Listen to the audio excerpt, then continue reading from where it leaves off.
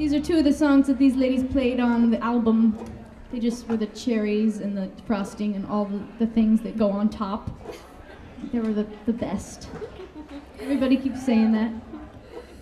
We got to record these girls in Colorado up in the mountains.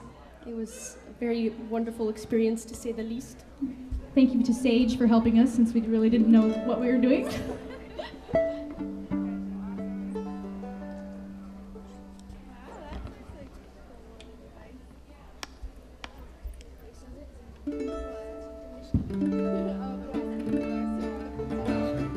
This song's called Long Time.